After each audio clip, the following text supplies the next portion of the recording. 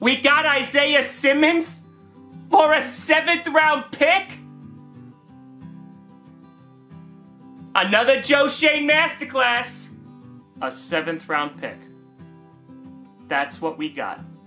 A 7th round pick. There is literally no downside to this. The 8th overall pick. We traded for a 7th rounder. Clearing out the bad players from the previous GM? Been there.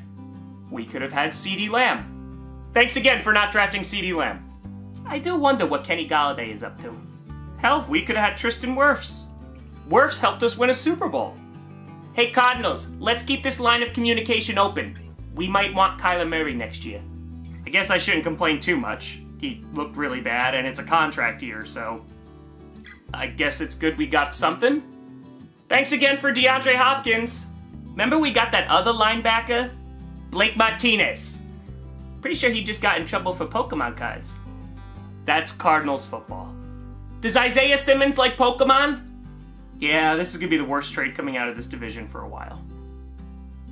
Hold my beer.